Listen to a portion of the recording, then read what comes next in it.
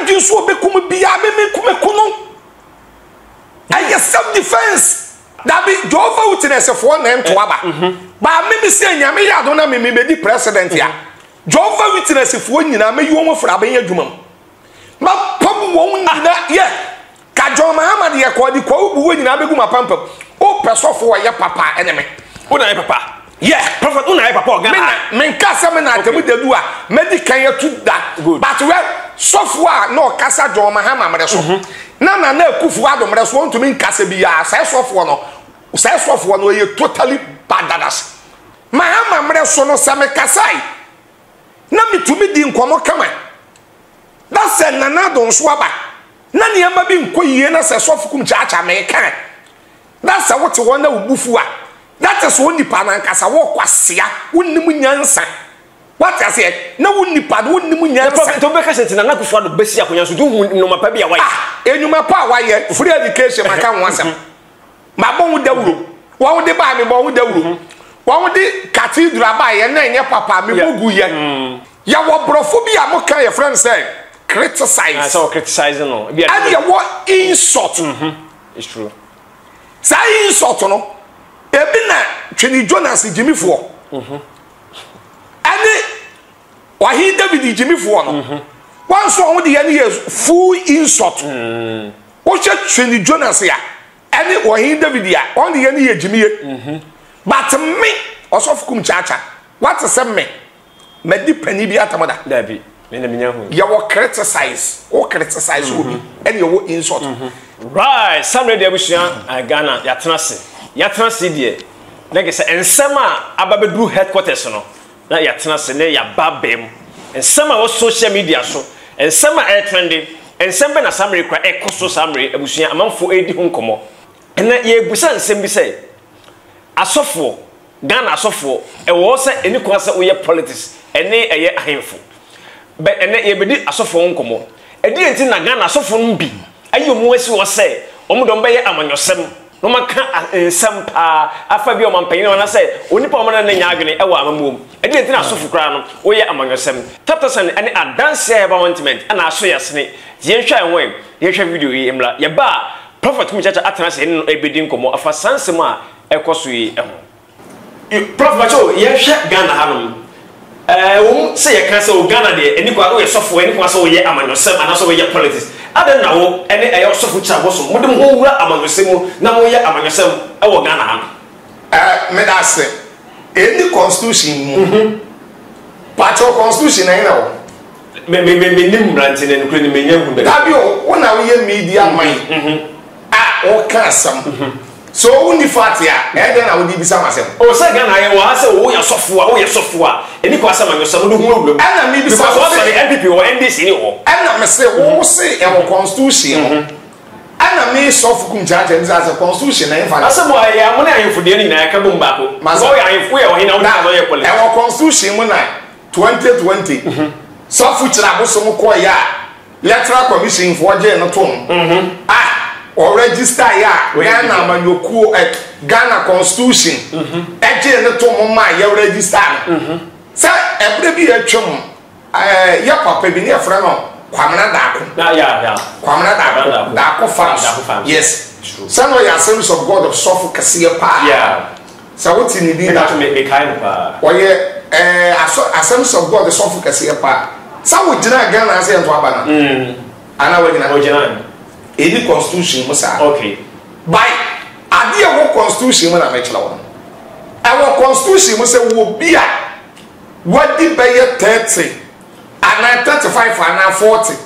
what to me gina say yen to ne so abama o me president yeah they were the 40 they go and the be say wo constitution no say wo bia na dwen ya de yenim good na dwen ne mu da ho ana o just of Kumchacha me na wo 50 years good eti me qualify yeah and I can say I qualify but that's it ana madwen no so emu dawo at say America for kwan that woman so right and yes obi a won ko prison da sabe limit we min ko prison da yeah abayesam me nya bi da good ana so fu kira bo so mon ko prison da so fu chira bosom na dwi mu da ho so fu chira bosom obro 40 ana enye so fu chira bosom asofu wo bebre ade wo ho gura politics by say ya ne kokase sa wo ye sofo na enu kwa sa wo ye politics ya me sof Kumchacha me mente wo biase abi a mente ase ye say but sof wo to ya tax yeah sof aha so say yan ya so tax ya bi enye title tax sof to ya sof so to ya tax ya to ya tax but me free fear me ba sa me tofu yeah eno pre vat na so ada so o ko tadi o so bibia me ko asa me to ya tax ya o to ya tax o ma it is sof wo to ya tax ya na sof wo nu kwa so ya amanyosem obetimi ari sof wo to ya tax ama yesi yenye law le kwan wo to ya tax na se law le kwan ye bubu na tutu ate se de ye wo free kaso a e ba kra na ensuo to a to na e wo ho no wo tra mehu e won ko a woja nim wona thank you e won ko to be 2 hours anana bo eno crepa yeti wo be free kaso a na wo ba kra kuroma I say taking it 30 minutes ya it will be take wo be 3 hours it will be take 4 hours na sofo be kan tese sofo nu kwa se wo kan na mpato sofo ko to petrol e de channel yimano David ya fine channel thank you that is the sofo to your tax na sofo ebo wo man kan kwa ade bia e ma wo man nkoso no sofo won kwan se o kan wo de na no tom sofo won kwan so wo de no hyem bi sade ye be ye na ma me ma quotation bia me de ma e de pa obi enfa mebusem Proverbs 29:2 Proverbs 29 verse 2 we know say na David Bible say atire ni fu odi wo man so a ya na wo man no bia ni je okay na abonifu bedi wo man so a o man si epini okay that ye bi say won mu a ye beka say bia ye se won ye asofo won ye kristofo won ye nkremofo ma won nya amanyosem ma won fa won hyem no yanka se sabe unbelievers any abosomsomfo ana yem park won nyina enkogu parliament na unbelievers ni abosomsomfo na emeye president David no won shamra ma ejirifo David eti abato mami kasikiti ba ko bi nchowa abato nya bone so to aban okay we so your mind ba papa e na to aba o sa anya na sa sorry be to aba e be so to aba that be Jova witness for na to aba ba me se nya me ya do na me di president ya Jova witness for nyina me yi wo fra ba ye dwuma ma pam wo na ye Jova just o me yi wo fra ba ye dwuma Jova ni bie fra ba ye dwuma bank ye dwuma ha ye kan say abai so se dwuma say Jova witness o me na that be me se Jova witness ni na wo ye dwuma wo ayi kolebuta the serving police hospital na abai ye dwuma da bi me yo o be yi wo fra ba ye dwuma me se o private Kumchacha say na dey ya domina me to me be president ya that me to be o ya president o be ba o be nya kukududo a Jova witness for be you nyina free government working adentina me kasa we abato otie Acts chapter 1 verse 23 eba Acts 1 23 24 25 tama Judas free Yesu asuafo ni mo asuafo ne be ka du ba ko no ye du mi no nkoto aba ana o to aba ana ba so o chi tonto good ana tonto ne ko bo obi afra ne sai Matthias ana bo Matthias so ana o de ne be se Judas anem eti abato ani tonto e wo Bible enukre so we ye jidini a ese utumi to aba enukre eti se Jova for so won to aba pato me na me sorry I am na 3 4 5 na me ben sorry 4 5 na won kosa line na yen koyi president na yenyi MP fo na yeyi won wi a Jova ni anda atunkurom na otunkurom ni wi a abaye dwuma na won se won to abenyi leaders no won aba abenya bi yaye this is the totally badadas yeah ko you totally badadas that is nyame ya doma na me to we sof Kumchacha me to be president that yan Jova witness ni bia be yina free yin abaye adwuma once won kora won say ye bon national anthem won salute so nim sa me no mo shedan nante bebrede be sa no okay ya bo frank mo kan say en franka se franka ya to Ghana that's na won ye that's it Jova utenese fo ankasa no won ye akayidafo masa yo e ho fo ya akayidafo o pon wa ya akayidafo pa ye falasifo pa ye nyatwoma Jova utenese fo na no say Jova utenese fo won nsem o Bible 2 Timothy chapter 3 verses eba ewo ho oh okay wase a kire fo atorofo yenum bi ni won a wonam ase hyenhyen krofo fie pacho efo na wura fie Kenya masem yehoafo ane menim se yehoafo eti asem America no eye no kora na enya no kora ne no kora enko eti Jovafo no wa we ye nkrofo bi a even ni nua kora yale na se wo twe moja amana wase moja twe ye bone ba babu so obi ni wo dokese se wo de me kra to wo mani nua etimini a ye fa no to wo ye fa no to but bla asofo ne wo se di wo pese Ghana fo ni pa nyina hu se wo ye sofo a wo ho kwan wo ye right say wo ye politics e wo Ghana hanom na ye hwe sa do adna sofo Kumchacha me fa sa konya before say ye be ko ye mesese do issues no asa wo onkasa yem na wo attack NPP na attack na Akufo Addo na ba wo me adenti na wo ya na ma wo ye sa de ta ka sa de me ta ko sa de sa se de biom be bia na enya asa biom be bia no banya ho asemaka da bi one say quotation me or Bible more 2 Timothy chapter 4 verse 2 Bible say pay mu kan asem no na gina mu de ye ne de yenye na yi atan na kani panim na tufo e wa abodwo kire ne nkire kire wo se yi atan it is me yi atan number 1 and number 2 so okay John chapter 3 verse number 11 Yesu say no kore me se mo say me kam afoma sem no ma anye ani a e be yeda na me kam soro de a mo ba die die ana John chapter 3 wa verse 19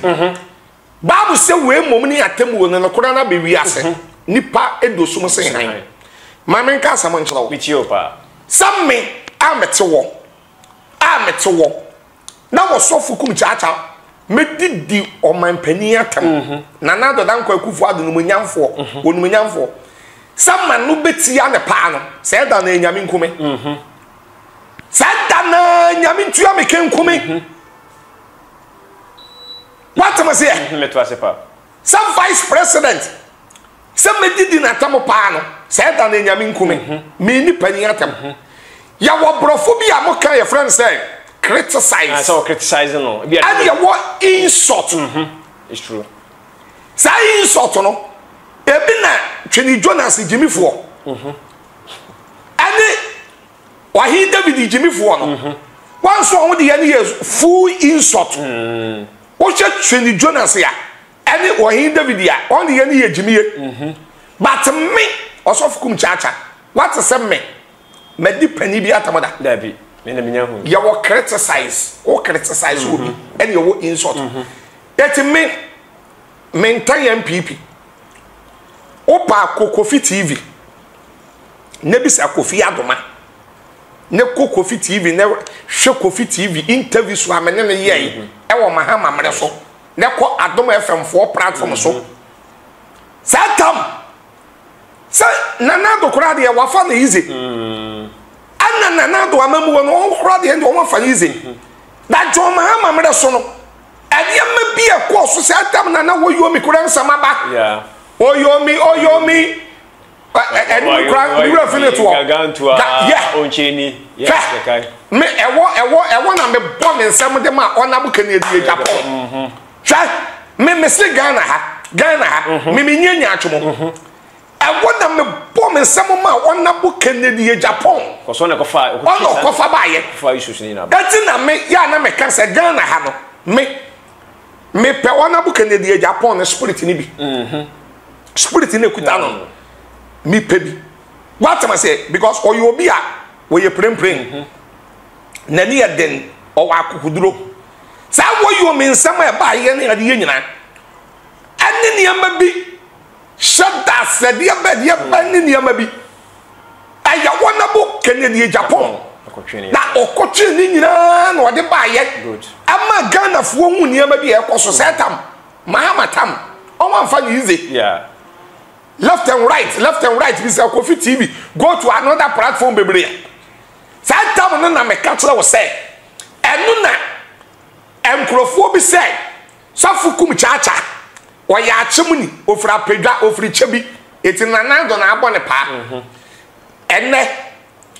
yan yade na na do bai me vote kan bi tama ebeka 4 days ya me to aba ye koda ache bi 4 days me ni mpanifo bi e wa ban mu me mo bi adin because me yeso hu nsa wo hora woni mpanifo didi yes tambia woni mpanifo ye bibi na aba abonten be kan ya yi wu ni bi me ni mpanifo bi e wa ban mu ani ye koda ache bi be 4 days ana ye yi adwuma na mpaipo so tuaso gidi na ya yi adwuma ene na do dan kwa akufu ado no nyamfo etumi aba eti se no mahama mre so no same kasai na mitumi di nkomo kama na se na do nso aba na ne ma bi nkoyie na se sofu Kumchacha me kan na se wote wona ubufu a that is one nipa na nkasa wo kwasea wonnim nyansa what I say na wonni pad wonni munya prophet to be kase na kufu ado besi akonya so do no mapa bia waye enyuma pa waye free education maka nwasem ma bon dawuro wo de ba me bon dawuro wo de cathedral ba ye na enye papa me bogu ye sofo bi anka nwasem Ghana e bogu ma fo na ma fo kwase wa anya de so kwase se cathedral o man panyi anya ni so de se o si cathedral de ba ama o man no na fo obode na to agu dabi na ba pem na no e dem fa so ni ye nya furu se bia se ntimi ama so ye so ko bi me na me ka wo bi so di bisi me on di bisi mu o se bi kwa ka se why I want so for kra na se un crash spirit papa ama fo ama dabi me kuta spirit papa ana me kuta spirit papa de no spirit ye papa no asofo no spirit ye papa no nko no ntumi si anyi sikadie no nko di sa asofo ni bebre anyi sikadie no nko di ama fo so tana na kufu adu na dabi me si bebre na ne kan ye kama hama de se ka ene ye ka odi kwa ubu we nyina soso obegu mapampam ka John Muhammad ye ko di kwa ubu we nyina begu mapampam o pesofo ye papa eneme una ye papa yeah prophet una ye papa Ghana me nkasa me na atemu dedu a medical ye tu da but we sofo no kasa John Muhammad mre so na kufu adomre so ntumi nkasa bi ya sai sofo no ye totally badadas sai sofo bi ni friend Reverend Mate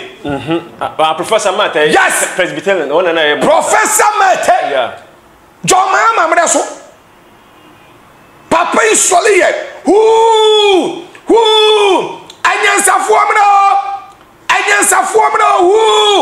anyansafo mra papa di ku John Muhammad so 24/7 na do be di president ani ma chiachia ani ma nkoyie Professor Mate what is what akasa o se bia na kufu adu ba amamo ne koyi dabi o ye nyato dabi bia o no dabi prophet e bia no hu se e koyi dabi wadidi amendafo ase de woni ne me masa wadidi amendafo ase dabi meso o ye nyato bia mahama bla so o no se bia na koyi meso o ye nyato nafo ase papa ne nyato yes papa ne nyato Reverend Mate o ye nyato mon kankyere no o dabi John Muhammad mre so o so John Muhammad kon afo na pantan sei e peja ko soro hu anyansafo mra na ba ko bi nso wo oboase na me penne sem pa on frɛ no ayensu Reverend ayensu bibi man say no Methodist at Methodist ayensu bibi na me penne sem pa satam no so to me left na kama na we Mate right but na si omo hu se amamo ne koyi omo se Dr. Mamuba Umia na kufu ado hye omo de mo ma na koyi dabi hye ya na wo ma na so se light kwara ye be se ko off di omo se effort na si ya me no ka se ya wo se ya na so de wo radio se kwara ye adwuma ye adwuma ye nu no mo dum na se eye mi sasa effort bu na ba wo ye ni paboni ni na to wo Robert effort na si na that effort bi si an so ye fa show man panyi na dabi ye fa show man panyi John Muhammad mra so light off ba ye fa hye no sa wo bi sa me say sa nya be betua mu nyina am ka ma ko what I say ye interview light ye dum ni sesi a enne ya the whole TV ni radio won kra nyina ye kan say Ghana Electricity Company ena won wa yi ba ku ya won watamai electricity for yes more Greco won nyina the press statement akoma radio station ni TV station ne ya memoa say light ni ya ba se dum no me ensese kesa omu dum no kura eti na me pesa me cho say won wonye ntum se ye dum so okay what I say na ba ye say na ye siesie light e call off 1 year ni ye siesie nwie da won de wonye ntum se ye dum so John Mahama de na wonye ntum Mahama bless light of NPP bless light of say difference be no isi funi self ni na fufufu okay eti pra o ma Ghana for what say on tie NPP on tie na Akufo Addo on tie Dr. Mahmoud Bawumia hwe ya na won wa achile no ane won wa ya na won che na de nkwase asem keke nkwase asem na meme na mwe sabe NPP pani bia wo Ghana sabe woni se sofu Kumchacha kan okore NPP pani bia wo Ghana bia ni se sofu Kumchacha kan okore what am I say that is a wuti achile that's a won no bo won na eyejimiye amanfo kasa ba bontene be kasa nyina Ghana fo bi nipa bi so no nya adwom so lo mo frefre ono no so e say enye kwasiafo na ye threaten na mafo unsuru emo masa mamen kasa mo meti oba tie me ne pa meti o me say me yobi a tie asama me kan ye pa ene tama me ma menye me no ya wo mi chebi mi fra pedwa ena me san free chebi me ma me kowo me e wo chebi awo kan me ma me ya wada men kan say ya wada mo no wonde me ko hospital iti awo kan me ma me e fiada Friday ena awo kan me ma me Friday me ma me chele say miti we e ba bedu me ha e ba ye wo ye wontumi anwo me Friday wow me nda wontumi anwo me memenda eno wrashe me maame ede me maame to ka mu Koforidua Eastern region Koforidua yeah you know it on the ko general hospital Koforidua Sunday anopa ana hemna chen ena me maame wo me wow it me na mo no e free me ha e bedu me ha e ye fiada e ye kofi ena e free me ha bedu me ha e ye kosi wow it me ye kofi kosi wow wo be kome no na wa bre ana me san kwasiafo na ya na ye threaten no hwa me se me drive na se me ko na do off na yo wadwen se me wo bekum ya me mekum e de man fo mo twete o so me obi ye na dwen so bekum bia me mekum no aye self defense that is man for so criticize na Akufo Addo na Akufo Addo won criticize obi akobe ye president jasan semunu na what wa that be say na obi say we na no so ja be tie dia be kan tie na Akufo Addo won kura what politics yase na me bo me nsam ma no enkwasiafo no na ye ejimi ye fa won ko prison ana enkwasiafo no na ejimi ye nya abanye sap na Akufo Addo won so what we ne ba na ba Nana do danko Akufo Addo no nyamfo ne ba ebe tumi afa fom se what threat wo bi da ana what threat Kumchacha da adan ya waka bibi afa ne papa wo what bi da wo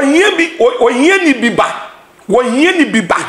obi owo abaabi oda baabi enye di obedi en woden ontumi ntua ne ma school fees sabem producer wo no ekwa adwuma ofotorotoro enye so ofotorotoro e bone na sitire mu nye wono no ogimi eye threaten no wakonya abayensem no ko prison nkwa na nyina na do danko Akufo Addo ba onfa phone threat obi ta o man pani kofo da no me ko kofo ho me ko kofo fie me ko ne ho ana o man pani kofo o shira me ama o man pani kofo bompa ye atoma bra bo su shira me na o man pani kofo se wo hwe me pa was of Kumchacha me show papa na o man pani kofo kan se bi say wase me ko suku du akire pa kade me de bebe wi ase no ka enya sempa twa ma me nka asem cho won so man pani kofo oba na watam phone no otrete obi no misi ahiafo mani jimiye what you say any jimiye na kumchacha kire na ngia na trete me wo betrete me na sase wo all problem am police na wo dey am police enyo me say dey cause masa me se me nam won me tie dia me kan 2 Corinthians 3 verse 12 Paul say wo gidie ntino ewo eni daso ntino ye dia kokuduro ekasa putie dia me me nam won na se me nam won ankasa me mabɔ me ho bai sumsum ne hunam nyina mabɔ me ho bai ena me no won se me tuka bia na ekwa moto kura be ye 4 mienu die akire mienu die anim pon nyina so full ammunition onwa bo ho what you say onwa bo ho make full ammunition sia enya ammunition a sabe edi ewuo enya ammunition sia edi ewuo ye kuta sunsun mu ammunitions okay aya spiritual ammunitions ye kuta that nipa no sa nipa no wo de wase sof kumchacha kire na dwen na won tene ye mansia no so obe attack me wo mra na ma menka we na bram ye papa numonyamfo na na do danka kufu ado ene kofo Rollins president Mahama ene won wadi politics ye chi no won te politics ase papa that ya na me hu se won ya na me hu se re say ye ko radio ni TV mamenka sikiti pa ewo mu nchiro radio ni TV mamenka enchiro eto da bi na utifie na uhwe TV na NDC ni ba akote ya na NPP ni ba akote ya ewo TV no so a ana wote won kan radio so a no wo di jaboma wo se nkrofo ne ko ekon krofo ne ko ekon krofo ne ko on wie ya ba ko amfa kama ba ko kotena ba ko kem ene no kre na wakosi no what you say ba ko kotena ba ko kem ama na kosi no good ato da bia obi wo wa NDC na demfo pa ye NPP fo NPP fo bi won so na demfo pa ye NDC fo it's true pa ati ya na ya me ya se wo bi ti fia na wonu mom no wa fo ne ma bi wake up na wa ya na wa konya aban asem na nkwase atreten ne ade na odi ko prison na do dan ko akufu ade no munyamfo Rollins kura saman ebo ne nsemo ma na wa samando bizamsa aden Rollins saman upo bi agana ha ne nani ye den wo politics mu pa nani ye den a wode politics akukuduro start ga nani ye den a eye nanado na say time Rollins regime a soja mamu wowom o na mai koye demonstration nanado dan ko akufu ado na start kumi preko e no de wie me preko ye kumi preko won kan ani ye kum bebre preko so ada say ani ye koye kumi ye sie me preko ko fodua ani ye sie bebre preko and on koye wie me preko kumase and etika politics nanan mokrati ase right abushanye fa ko ba hwehwe ni ensi aha prophet Kumchacha and enso akye na adwene afa amanyosem a ekoso so ye sofo a utimi ye amanyosem bibia no wesi ukwan ene de ensem amanfo threaten say o prof ye be you say be so akansa bebre usufo adwen kire ebre na be kire wa adwene won nsem nyina tata sent say wa amanone no o send ska badia ye quantity ene say me prepare no ka say obia nam so e de send ska e de ba fi o de answer fa afon no ko priest no adalo obi say promo code no ba the party promo code no e de ahim obohim ma pe o pa 5 rules make Canada $10 o send ska ba e frofia tan ba mobile money bank accountant them so na aba abetom na de djuma make say some de tata send de ke say obia nam so de send ska e de ba fi o na boya so yasne e won ko ma hwehwe emu midani akosi adwumado afrema gio ana some producer so ye tio no to bia kama de mawadi adon yeso ma e be say hye biem yakramo Mr. Mankwa me ofase wo say ni ska bane de awie ni project no eso de bia me ofase ka mane wo problem enemremu na monte tap sending kan no so ne de tap send here easy fast and secured way ubetimi send sika free amanone aba Ghana bank account and as a mobile money account untia transfer fee bia sa awo be ne say kire ne say won ko App Store na Play Store on download the tap send app no or download ya ebebusan so promo code o ma de pet TV shim obenya 5 euros, 5 pounds, and answer $10 on his first transfer. And you make kwa friend a catch them. Tabi minyanwe. Esansa tap send at the good news aba. Tap send the giving the customers wanti or the tap send wallet aba. I know about anything. So your customer who you cases here. Ubetimi akọ tap send app no no create wallet wo so. Enti se rate ne kosora now the sika kogu wallet no. Anase mpo ubetimi atu susu nkakra. Enti abre sem a opeso send sika ba Ghana no. No anse wa send sika na ba Ghana. Anase oba o my Ghana mu a watimi use sika e wo wallet no no. Tie. And you said to say you use momo Ghana hey no. Sa pepe. Se see a tap send that trainer shim. Kopium wo United Arab Emirates, Netherlands, and Austria. Tap send na. Papa no.